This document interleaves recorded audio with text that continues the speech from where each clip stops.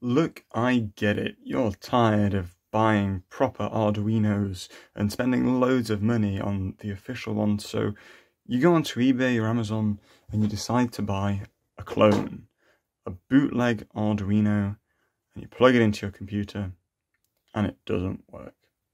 Now, the main reason for this is probably because this Arduino does not have a bootloader on it. Most Arduino clones are made cheaply, but they still have all the hardware that's required to run it. As you can see, this Arduino, it's not quite as nice. This one has a removable chip, this one doesn't, and this one might have fewer components, but it's still a working Arduino. It just doesn't have the software on it that's required to make it work.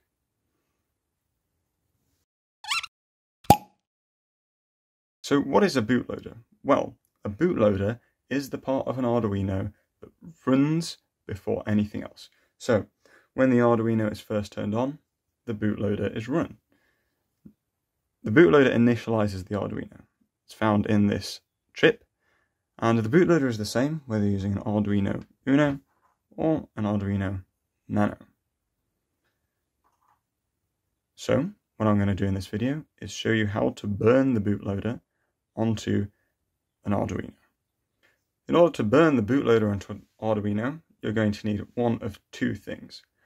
First, an ISP program. Now, these are quite expensive. You can buy them off Amazon or eBay.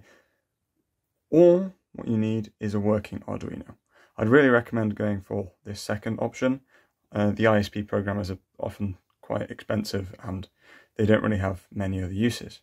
If you don't have an actual Arduino, I would really recommend borrowing one from a friend. You're only going to need it for a short while.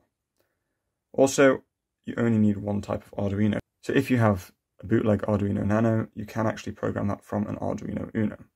So all you need is one proper board.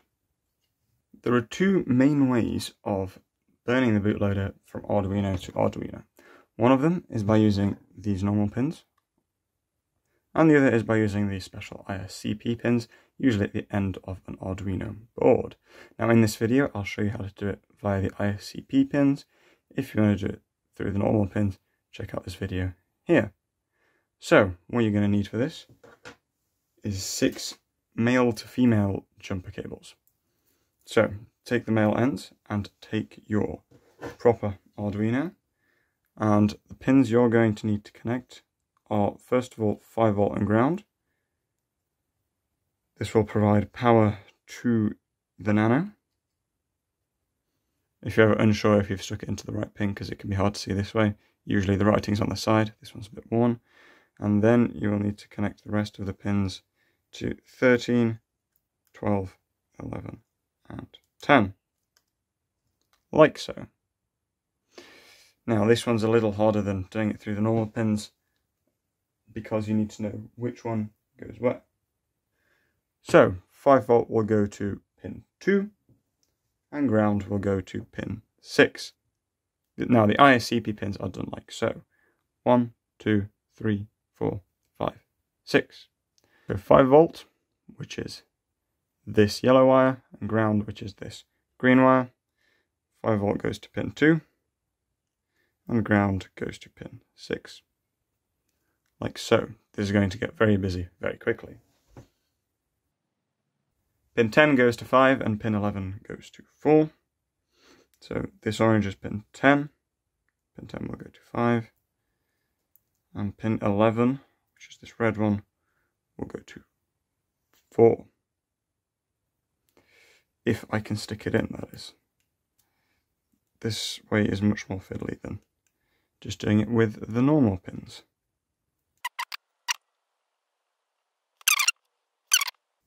And finally, pin 12 will go to 1, and pin 13 will go to 3.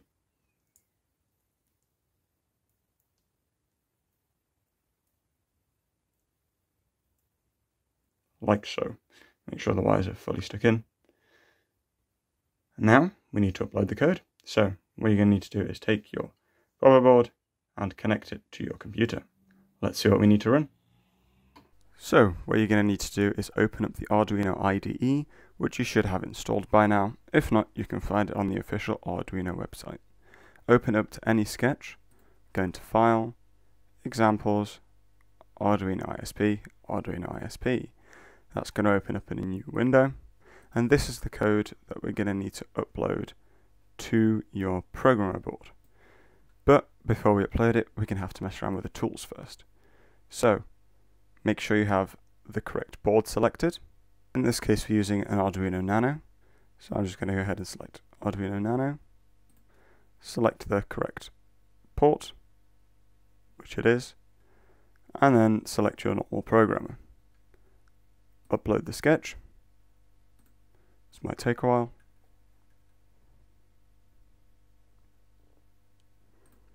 Once the sketch is uploaded, go into Tools, select your programmer to Arduino as ISP, and then hit Burn Bootloader. Once the bootloader is burned, go into Tools and select your standard programmer again so you can continue using the Arduino. That's it. Hopefully you found this useful. If you did, like, comment and subscribe, and I'll see you in the next video.